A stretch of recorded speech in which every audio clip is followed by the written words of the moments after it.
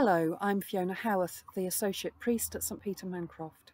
This is one of a short series of films about different ways of praying.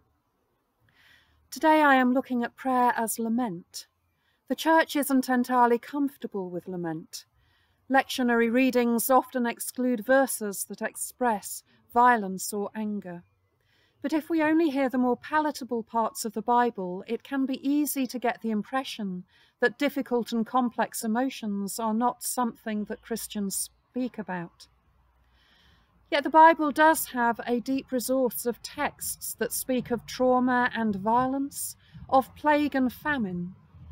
The Psalms contain a bewildering array of raw human emotion, expressing anger, disbelief, vengeance, shock, grief, and complaint.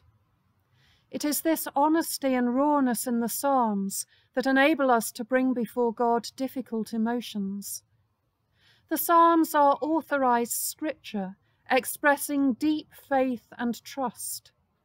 Even when God is accused of being distant, uncaring, the Psalm is addressed to God clinging to faith, even when faith seems almost impossible to hold on to.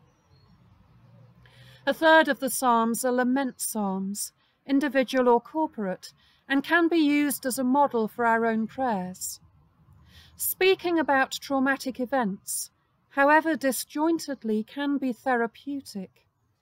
As such, psalms can play a role in helping individuals and communities begin the process of recovering from trauma, and at the very least allow the trauma to be spoken of in the context of faith. Psalms of lament generally begin with an address to God, then the lament, which may include recounting the trauma, and end with a request for God's help. Most psalms of lament do move to a statement of faith and trust in God, but some end only with hope of future return to faith and trust. It can be helpful to write your own lament.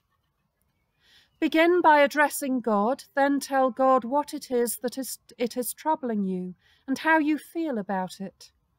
Don't hold back on describing your emotions. God, as the Psalms remind us, can cope with whatever we throw at God. Then say what you would like God to do in response. Finally, you may want to end with a statement of trust or an expression of future hope. When you have written your psalm, offer it to God out loud. You may feel relieved at having spoken, or better able to cope with what lies ahead. Whatever you feel, know that you stand in a long line of faithful people who have poured out their laments to God, knowing that God hears and holds us, even when we feel lost and alone. Loving God, hear us and hold us in the depths of our anguish and grief, our anger, fear, and doubt. Help us to turn to you, for you are our God. Amen.